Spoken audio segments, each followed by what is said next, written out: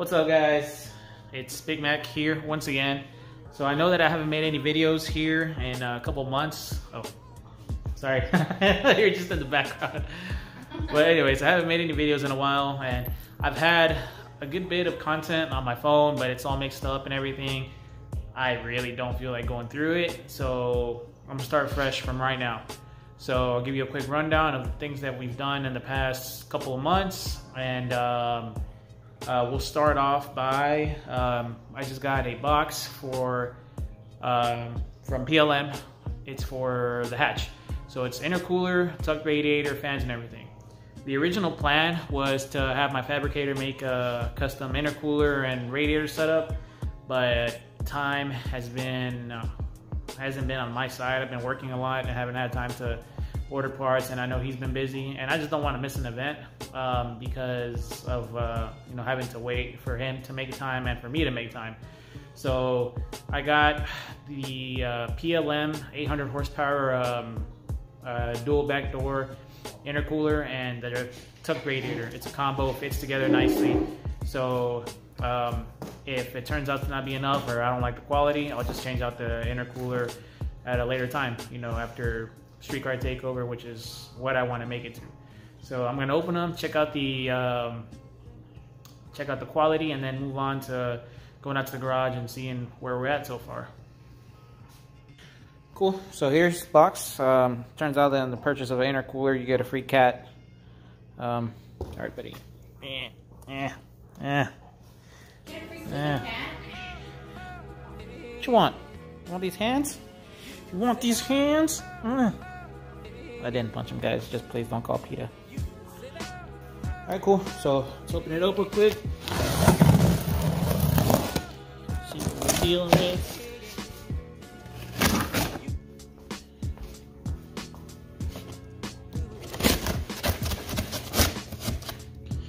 I was also looking at the Speed Factory and PLM. No, not PLM. The other company. It starts with the K. KLM, I want to say. KLM was really backed up on orders. And Speed Factory, I hit them up and they said they had a little bit of weight on their products, and I ordered this less than a week ago and came in. So these are the two stall fans for the tuck radiator. Make sure we're nice and cool. And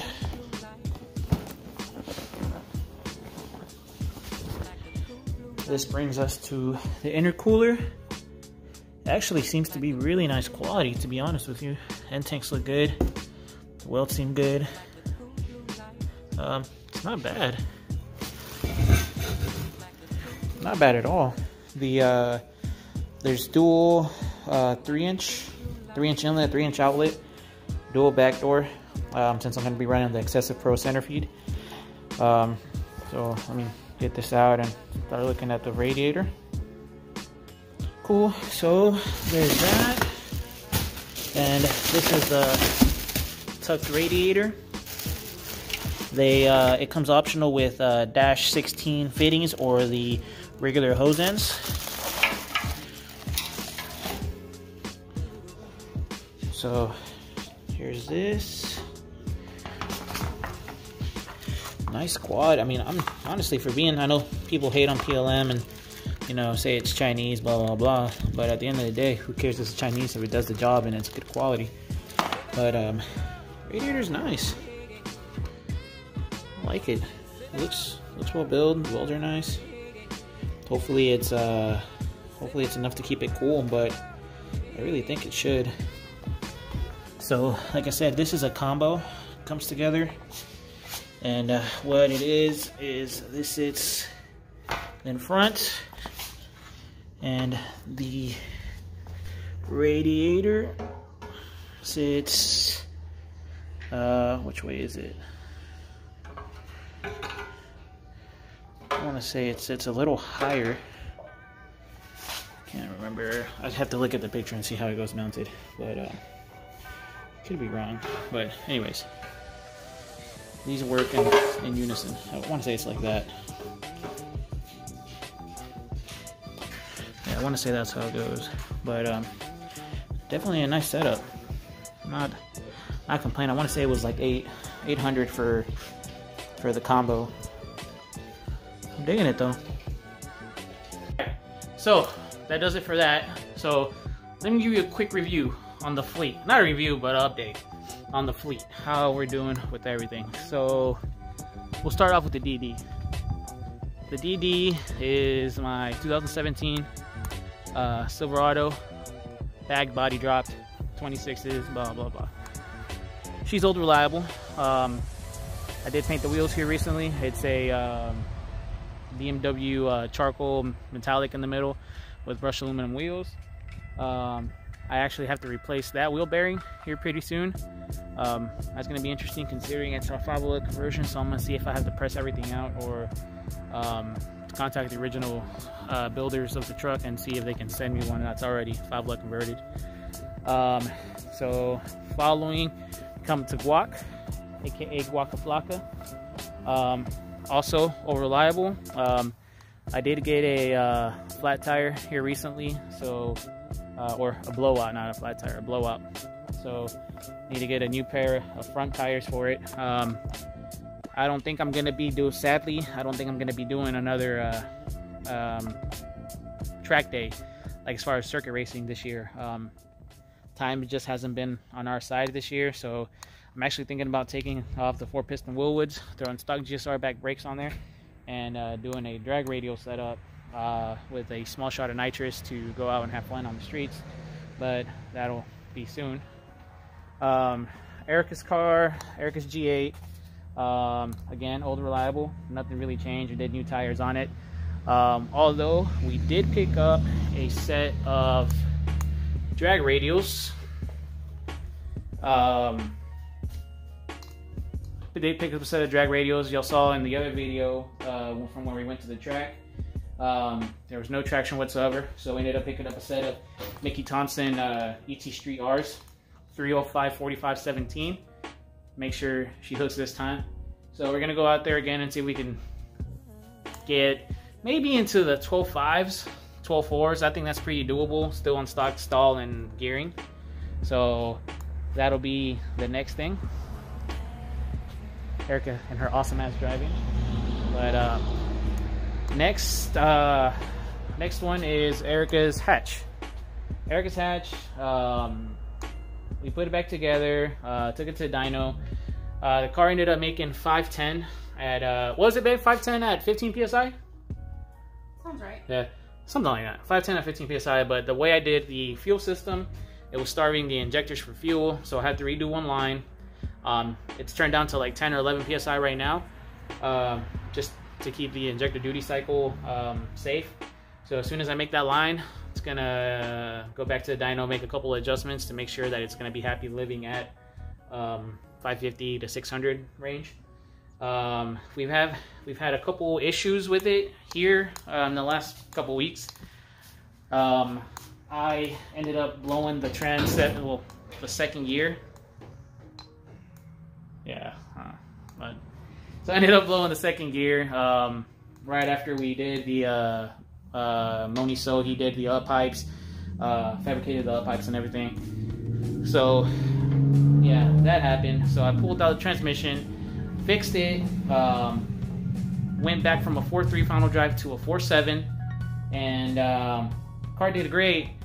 I went out racing the other day, or not racing, well, yes, racing, but also a maiden drive to see how everything was going. And now there's a loud whine when the clutch pedal's out, so it leads me to believe that it's the the throwout bearing or a faulty pressure plate. So it's my fault.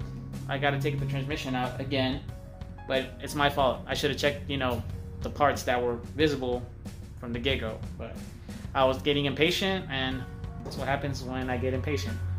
I'm very well known for my impatientness. It's not like he does everything alone either. Yep. So I'm not looking forward to dropping the transmission. Another issue that we were having was the car was smoking a lot. So let me turn this around. So the car was smoking a lot. The return line was having oil getting pulled up through the back. So we moved the return line from the turbo up to the front. It took away about 80% of the smoking. There's still some left, but it is a really old turbo that's probably had about 7 years of abuse on it. So that'll probably have to be sent off to get rebuilt here in the next few months. The feed line has a leak where it goes into the T-fitting over here on this side. There's a leak from that. And whenever I was doing the oil pan, I must not clean the block fairly good enough. It has a leak from the oil pan on the back. So not big things at all, but definitely time-consuming little things that, you know, shouldn't have happened in the first place. It was just, you know, when you get impatient, you get sloppy, and, you know, it's just, you know, learn my lesson. So this will be, transmission will probably be coming out next week, and check that and see how that goes. But yeah, you can close that. But anyways, now to this. Everybody has been asking me about this. I really didn't think this thing was going to get as much attention and love as y'all have been showing. So, quick update on the hatch. I got done building the motor. Motor's built, done, ready to go back in. CSS O-ring, forged pistons, forged rods, built head, blah blah. Waiting for the oil pan to be ready from welding the bungs back on it on the front as well. I have the transmission on the bench currently. WaveTrack LSD, GearX 4.0 final drive, GearX first through fourth, fresh synchros.